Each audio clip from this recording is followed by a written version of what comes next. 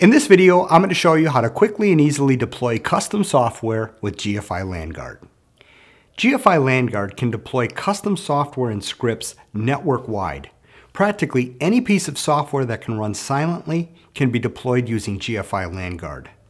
To deploy custom software and scripts to your network, open the Remediate tab.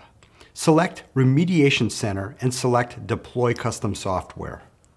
Select the computers or computer groups where patches need to be deployed from the computers tree in the left part of the screen. Multiple items can be selected using Control-Click. Specify the software to be installed together with parameters for silent installation and configuration files if necessary. Click the Deploy button in the bottom right corner before starting the deployment. And make sure you set the right schedule and other options such as credentials. You can configure the pre-deployment options from here by clicking Customize.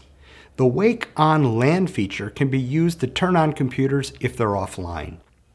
A custom message can be shown to the end users to warn them about the deployment operation that can slow down their computers and might require a reboot at the end. After deployment options mainly consist in specifying how the reboot of the updated machines will be handled. Administrators can decide to not reboot, reboot immediately, reboot at a later specified time, or give control to the end user on when to reboot.